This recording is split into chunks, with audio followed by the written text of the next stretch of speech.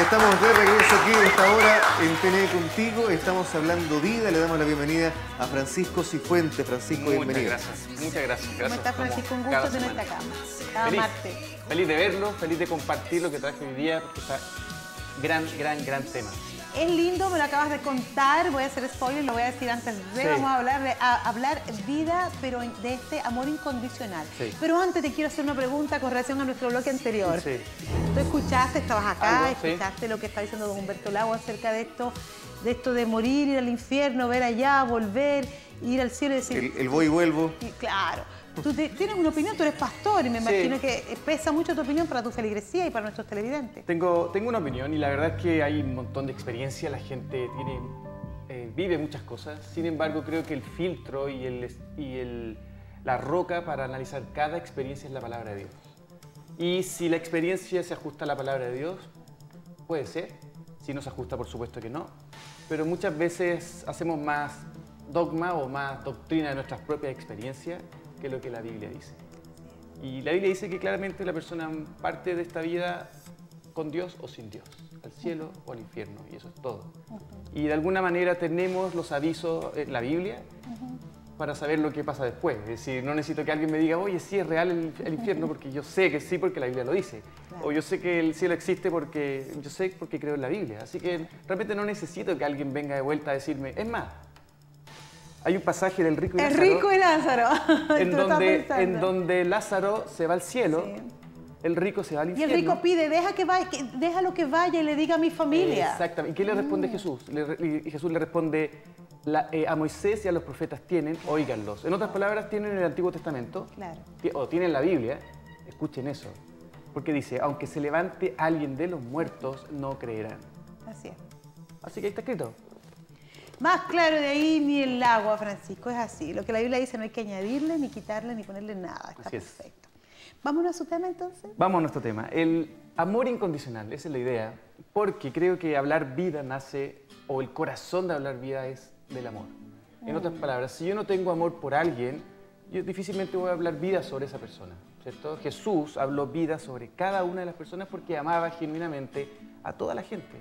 Pero es un tremendo tema, porque el amor incondicional para mí yo creo que es difícil, es complejo. O sea, yo creo que el único amor incondicional puede ser el amor de una mamá, un papá, su hijo. Correcto, sí. Pero ese amor incondicional, más allá de ese vínculo, esa relación, ¿puede existir? Sí, y ese es lo lindo de Dios. Porque cuando uno lee la Biblia y lee, por ejemplo, en nuestra Biblia en español, la palabra amor, en la Biblia original, en el idioma griego, hay muchas palabras que nosotros traducimos amor. Por ejemplo, está el amor fileo, que es el amor filial entre amigos. Está el amor estorge, que es el amor entre hermanos, el amor fraternal. Está el amor eros, que es el amor erótico, pasional, de pareja. Y está el amor ágape. Entonces, cada vez que la Biblia habla del amor de Dios, o el amor incondicional, la palabra es ágape, que significa amor incondicional. Y ese amor tiene que ver con amar a pesar de la otra persona, a pesar de las condiciones. Y dice la Biblia que podemos y debemos amar a cada persona con ese amor, con el amor ágape, con el amor incondicional. Se puede. Ese amor no lo producimos nosotros. Exactamente. El amor eros es natural, es pasional, el que sentimos por la pareja. El amor filial es natural porque lo sentimos con los amigos. El amor estorge es el amor natural de los hermanos. Pero el amor ágape, el amor incondicional, viene de arriba. Y por eso Pablo dice que podemos amar así porque el Espíritu Santo es derramado en nuestros corazones. Digo, el amor de Dios es derramado en nuestros corazones por el Espíritu Santo que nos es dado. Así que por supuesto que podemos hacerlo. Por supuesto. O sea, que sí. no es algo que nos va a llegar instintivamente, es una acción sobrenatural de la presencia de Dios en nuestras vidas. Exactamente. Y la parte más linda es que una vez que está ese amor en nuestro corazón, nosotros decidimos amar de esa forma o no. Y me encanta porque de alguna forma dice la Biblia que Dios es amor, así que Dios de alguna forma no decide, porque Dios es. Dios nunca deja de amar, no te mira a ti y dice, Mario, ¿te voy a amar o no te voy a amar? Creo que hoy día no, es siempre porque Dios es amor. Pero nosotros no somos amor, nosotros tenemos el amor y por lo tanto nosotros tenemos que decidir amar o no. Y por eso me encanta que la Biblia mencione que el amor es una decisión y no un sentimiento. porque los sentimientos cambian, fluctúan. Las mariposas las siento y un día no las siento, como migran, las mariposas migran. Pero el amor de Dios permanece. Y yo tengo que decidir amar a alguien o no, es mi decisión. Así que no se trata de ya no siento nada por esa persona. Puede que ya no sienta nada filial, puede que ya no sienta nada eros, puede que ya no sienta nada estorge, pero puedo seguir amándola incondicionalmente. Yo decido amarla, yo decido. Y me encanta. Bueno, y además cuando no se tiene la decisión de amar, otro sentimiento va a ocupar ese corazón. Exactamente. Y ahí hay peligro, porque podemos caer realmente en un gran desagrado a nuestro Señor, ¿verdad que sí? El apóstol Pablo, dijo que el amor de Dios es tan grande que no se puede medir. Excede, dice él, literalmente dice, excede todo conocimiento. Tiene una anchura, tiene una profundidad, tiene una longitud, tiene una altura imposible de medir. Pero la parte linda es que se puede describir. Y Pablo lo describió. Y de hecho traje aquí la descripción de ese amor incondicional para que podamos identificar ese amor incondicional. Dice así, el amor es paciente, el amor es bondadoso, el amor no es envidioso, ni jactancioso, ni orgulloso, no se comporta con rudeza, no es egoísta, no se enoja fácilmente, no guarda rencor. El amor no se deleita en la maldad, sino que se regocija con la verdad. Todo lo disculpa, todo lo cree, todo lo espera, todo lo soporta. El amor jamás se extingue, jamás deja de ser. Me encanta, esa es la descripción del amor de Dios. Pero piénsalo así. Por ejemplo, Francisco, Mario o Kenia es paciente. Kenia es bondadosa. Kenia no es envidiosa. Kenia no es jactanciosa. Kenia no es orgullosa. Kenia no se comporta con rudeza. Kenia no es egoísta, no se enoja fácilmente. Kenia no guarda rencor, Kenia no se deleita en la maldad, sino que se regocija con la verdad. Kenia todo lo disculpa, Kenia todo lo cree, Kenia todo lo espera, Kenia todo lo soporta. El amor de Kenia jamás se extingue. O el de Mario, o el de Francisco. Y a la luz de eso está difícil, ¿o no? Bueno, es difícil. Encontré varios... en mi caso, yo no sé si podrían decir que todas las cosas las tengo yo. Sí, ni yo. Es lo más... siendo lo más honesto posible. Yo encontré varios donde te diría no, realmente ¿cierto? no. ¿Cierto? Y esa descripción es porque en realidad, aunque ese amor no se puede cuantificar, no se puede medir, se puede conocer. Porque esta descripción es de Cristo. Sí. Porque Jesús es paciente, Jesús es bondadoso, Jesús no es envidioso, Jesús no es jactancioso ni orgulloso, Jesús no se comporta con rudeza, Jesús no es egoísta, Jesús no se enoja fácilmente, Jesús no guarda rencor. Jesús no se deleita en la maldad, sino que se regocija con la verdad. Jesús todo lo disculpa, Jesús todo lo cree, Jesús todo lo espera, Jesús todo lo soporta. Jesús nunca deja de ser. Ahora, Francisco, está claro que ninguno de nosotros naturalmente somos así. Ahora, ¿es esa la vida o el tipo de amor que Dios aspira que demostremos y que vivamos? ¿Es ahí donde tenemos que llegar? Exactamente. Y por eso que no se trata de un mecanismo de autosuperación, sino que es, como Mario lo dijo en algún momento, es sobrenatural.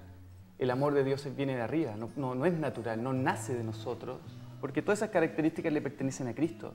Por eso que hablamos los creyentes, los cristianos, de que le entregamos nuestra vida a Cristo o aceptamos a Cristo como nuestro Señor y Salvador. Y Pablo lo dijo así, con Cristo estoy juntamente crucificado, ya no vivo yo, mas vive Cristo en mí. Y todo lo que ahora vivo en la carne o en el cuerpo, lo vivo en el Hijo de Dios, el cual me amó y se entregó a sí mismo por mí. Entonces Pablo sabía que tenía a Cristo y a través de Cristo mostraba este amor. Dentro de lo que nos has explicado, nos decías que el amor es una decisión. Así es. Ya, pero yo creo que hay personas que pueden tomar la decisión de llevar el amor, sí, pero de pronto, ¿cómo lo mantengo? Porque el impulso a veces nos lleva a otras cosas. Sí, sí. Y créeme que el impulso nos va a llevar muchas veces al otro extremo. Claro. Al otro extremo. Y es ahí donde yo tengo que decidir amar a la persona. Y por eso es que tengo que hacer un ejercicio mental y espiritual al decir, bueno, Dios me ama y a pesar de mí nunca ha cambiado su amor hacia mí. Yo no debería cambiar hacia esa persona a pesar de lo que haga o lo que diga, incluso en contra mía. De hecho, hay versículos que Jesús dice, amad a vuestros enemigos. Lleva este amor incondicional más allá de nuestro círculo predilecto. Lo lleva al extremo de no podemos ser deudores de amor con nadie. Y tenemos que amar a la gente como Dios nos ama a nosotros. No es fácil, pero se puede. No es natural, es sobrenatural. Pero yo necesito decidir, por ejemplo, voy a amar a mi esposa o a mis hijos, puede ser relativamente fácil, pero de repente a mi jefe que me hace la vida imposible, o a un vecino que tengo envidioso, o a alguien conflictivo, o a alguien que realmente me hace daño, pero yo tengo que amarlo. La Biblia dice que tengo que amarlo. Ahora, ¿qué sería lo opuesto a este amor incondicional? ¿Qué creen ustedes que sería lo opuesto? El egoísmo. ¿El egoísmo puede ser? ¿Qué otra cosa puede ser? ¿Alguien puede decir el odio? Bueno. Yo creo que lo opuesto al amor de Dios es la indiferencia. Ya. Yo creo. Desde mi perspectiva, si Dios decide hacer algo por alguien porque nos ama, lo opuesto sería no hacer nada. La indiferencia destruye. Es mucho peor ignorar a alguien y como que no existiera, sí, a sentir un sentimiento incorrecto por ese alguien. Porque por último está en mi cabeza y en mi corazón. Lo odio, pero está aquí adentro. Claro. ¿Has oído esta canción, Odio quiero más que indiferencia? ¿Has escuchado? Bueno, claro, una canción que habla que la persona que odia es porque quiso. ¿Viste? Sí. Y la indiferencia es sacar a esa persona de tu vida, es que no existe. Eso daña, eso realmente perjudica. La indiferencia tiene al mundo como está. Ahora, dentro de la descripción de amor que nos leíste, hermosa, 1 Corintios 13, si usted la quiere volver a leer, ahí está, y vivir por ella y examinarse a la luz de ella, es hermosa, fuerte pero hermosa. Sí. Tú ves, Francisco, que todo lo que nos pide Dios, que deberíamos ser ahí, siempre está enfocado en el otro. Exactamente. Es como salte de ti y piensa más en el otro que en ti mismo. Exactamente, y esa es la base del amor. El amor es dar, no es recibir. Y nadie se va a quedar corto dando, si lo hace con el corazón correcto y con la motivación correcta. ¿Cuándo nos quedamos cortos? ¿Cuándo creemos que nos merecemos más? Cuando no está la motivación correcta. En otras palabras, estamos amando como un negocio. Yo te trato bien, tú me tienes que tratar bien. Yo te regalo cosas, tú me tendrías que regalar cosas. Yo te abro mi vida, tú te abres. Estamos negociando, no estamos amando. Y Dios nos ama a nosotros sin esperar nada de nosotros. Eso es lo lindo. Así es. Que no está esperando que nosotros le demos a Dios. ¿Qué le podemos dar a Dios si Dios, es completo, no tiene falta, es todo? ¿Qué le vas a dar a Dios? O sea, la incondicionalidad por un lado y tu corazón solamente. El egoísmo por otro. Francisco, ¿esto es vivible sin Dios? No. Si ya como creyentes puede ser difícil, teniendo el Espíritu Santo con nosotros, pero tenemos que decidir vivir llenos del Espíritu. Sin Dios, sin el Espíritu Santo es completamente imposible. Es un ejercicio imposible. Por lo tanto, la única forma de que podamos amar como Dios quiere que amemos es teniendo una relación con Cristo, siendo llenos de la presencia del Espíritu Santo y dejándonos usar por Él. Jesús dijo esto: en esto conocerán las personas que ustedes son mis seguidores, si tienen amor los unos por los otros. Lo que Jesús quiso dejarnos a nosotros como creyentes para que los demás vean que somos seguidores de Cristo, no son nuestras Biblias bajo el brazo, ¿sí? Ni nuestras pancartas, es el amor que nos tengamos los unos con los otros. Y con ese amor entre creyentes y con el mundo, las personas van a decir: esta gente es especial, esta gente debería estar odiando y está amando, esta gente debería estar hablando condenación y está hablando vida, estas personas deberían estar criticando y en realidad están apoyando, alentando, levantando. Fuimos puestos en la sociedad como sal y luz para amar a la sociedad, no para criticarla ni destruirla, sino mostrarles el amor de Cristo y que el amor de Cristo los levante. Claro. Antes de esta descripción, de dar este listado de cosas que uno dice, ¿y cómo voy a lograr amar al que me maldice? ¿Y cómo voy a creer en todo? Y toda esta lista. Pablo dice: yo les voy a mostrar un camino más excelente. Exactamente.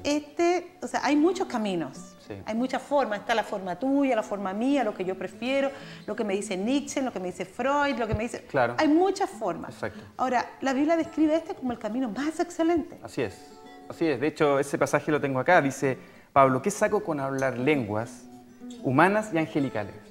¿Qué saco con tener el don de profecía y entender todos los misterios que existen y tener todo el conocimiento, tener una fe que logre mover montes? ¿O repartir todo lo que tengo a los pobres y aún sacrificarme a mí mismo por otros? Pero si no tengo amor, no hay nada. No soy nada, no gano nada. En otras palabras, el camino más excelente es el que Dios nos da para poder vivir una vida a plenitud, una vida de gozo, una vida de satisfacción, una vida de saber que estoy de paso, una vida que en realidad mi tierra no está acá, está allá, y que mi labor acá es amar a las personas como Dios me ama, porque un día ya no voy a estar acá, un día voy a estar disfrutando de mi eternidad con el Señor para siempre y solo tengo esta vida para amar. En el cielo no va a ser necesario. No. Ya vamos a estar listos, vamos a estar completitos, vamos a estar con cuerpos nuevos, todo nuevo. Pero aquí es donde la gente necesita ver el amor de Cristo. En nuestras familias, en nuestras iglesias, en nuestros trabajos, con nuestra gente a nuestro alrededor. Es aquí donde tenemos que amar como Dios nos ama, incondicionalmente. Y la verdad es que cada vez que yo tengo que enfrentarme al tema del amor es un cuestionamiento súper fuerte, porque la sociedad nos lleva por un camino totalmente opuesto al que estás mencionando. Todo en esta sociedad es egocéntrico. Sí. El humanismo es imperante. Es yo primero, y si a mí me hace bien, lo acepto. Y si a mí no me hace daño, lo hago. Claro, yo y más si allá, a mí. Más allá que un egocentrismo, yo veo que más que amor incondicional, acá hay un amor condicional. Cierto. A nivel social. Es decir, exacto. Yo amo, pero en la medida que yo reciba. Exactamente. O que mínimo no me afecte. No hay un amor desinteresado. Tú me sirves y me dejas de servir. Sí, qué pena. Pero así funciona esto. Vemos las iglesias igual, me sirven, voy, si no me sirve, no voy. Claro. Todo hoy día es desechable. Pero imagínate que Dios nos viera así. No tendríamos ninguna esperanza. Estaríamos todos desechados. Si Dios dijera, a ver, Mario, ¿me sirve o no me sirve? ¿Y Fran me sirve o no me sirve? ¿Y Kenia me sirve? Yo a esta altura no le sirvo ya, creo. Todos. Ninguno le sirve. Ninguno. Le sirvo ya. Pero Dios ve el potencial en tu corazón, no importa la edad, no importa lo que hayamos vivido, porque Él nos ama. Y como Él nos ama, Él tiene un plan para nuestra vida, no importa lo que haya pasado. Dios no está interesado en tu pasado, Dios está interesado en tu futuro. Y Él ve hacia adelante, no hacia atrás. Entonces, por eso que el amor siempre es hacia adelante. Ahora, ¿cómo alejo la duda? Esa es mi pregunta, porque como lo decíamos un rato ya, el amor incondicional puede ser una decisión. Sí. Y siempre van a existir estímulos, impulsos que me lleven a apartarme de ese camino. Sí. ¿Cómo logro mantenerme firme ahí? Yo creo que la mejor forma es no descuidar nuestra personal e íntima relación con Dios. Todo nace de ahí. Dios es amor. Así que si yo realmente estoy pegado a Él, en comunión con Él, en una relación íntima con Él, va a fluir de mí donde estoy. En otras palabras, andarán dos juntos si no estuvieran de acuerdo, donde mi entorno va a marcar lo que yo soy. Si yo estoy con Dios, en Dios, viviendo para Dios, es muy probable que el amor de Dios fluya muy fácil, fruto de mi relación con Dios. Si no estoy en esa relación con Dios, va a ser imposible que eso fluya. Imposible. Jesucristo dijo, permaneced en mí, porque separados de mí nada podéis hacer. Exactamente. Nada. O sea, uno habla esto, Francisco, y es chino. Sí. Es chino para el que no se acerca a Dios, de verdad. Porque estamos en Cristo, somos personas de fe y sabemos que diariamente tenemos que pedirle a Dios que nos ayude a vivir esto. Exactamente. Porque a mí no me gusta naturalmente. Claro, por eso es una decisión. Por eso necesito decidir no cambiar mi actitud, no guardar amargura en mi corazón, no contaminarme con lo que me dijeron o viví o pasó, sino que decidir seguir amando y buscando, como bien dijiste, el bien del otro. El bien del otro. Aquí no se trata de mí, y esa es la parte que me encanta, que Jesús sea nuestro mejor ejemplo, porque Jesús no llegó aquí, esto se trata de mí. Jesús dijo, esto se trata de ustedes. Sí. Y Él se dio a sí mismo. Bueno, qué lindo segmento con Francisco, de verdad. Yo espero que, por más imposible que a usted esto le parezca, recuerde, todo lo puedo en Cristo. Apéguese a Él, lo dijiste, Francisco, apéguese a Él para que pueda vivir esto tan hermoso, que al final de cuentas, aunque usted no busca su bien, le va a terminar haciendo bien. Exactamente. Sí, ¿verdad? Así es. Terminamos. Muchas gracias, Francisco Cifuentes, por acompañarnos esta mañana. Gracias a ustedes. Sí. Hablando Vida, nosotros hacemos una pausa, ya regresamos. Recuerde que sigue Tener Contigo. Como un relámpago.